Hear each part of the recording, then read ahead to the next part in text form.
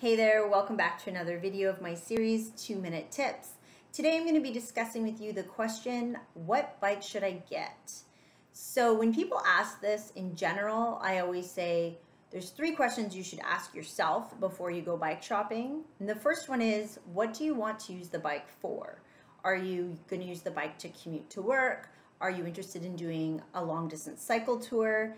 Maybe you just want a bike for fitness or for getting around your neighborhood for fun.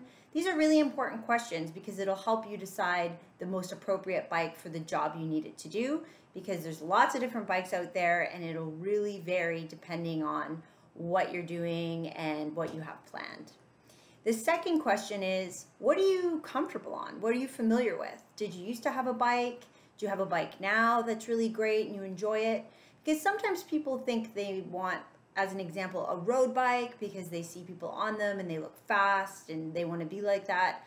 But if you're not comfortable with a road bike and maybe you also are planning on using it for commuting, it might not be the best option for you. So you want to think about what you're comfortable on, and what your experience is, and that might help you start with the process of planning and getting a new bike.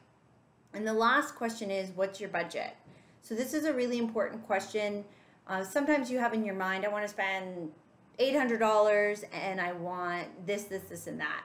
Typically, the more you want the bike to do, the more it's going to cost. So if you are looking for a bike for long distance touring and you need it to be really strong and durable, but light and fast and comfortable, all these things might make the bike a little bit more of an expensive investment rather than if you just needed a bike for getting around the city and it didn't need to have a lot of gears or anything fancy. If you are thinking about doing a tour with us here at TDA Global Cycling, we have an excellent blog all about choosing a bike with some bike recommendations, things to look out for, and all sorts of good information. So you can find that in our How to Prepare series on our website, or I'll put the link at the bottom here.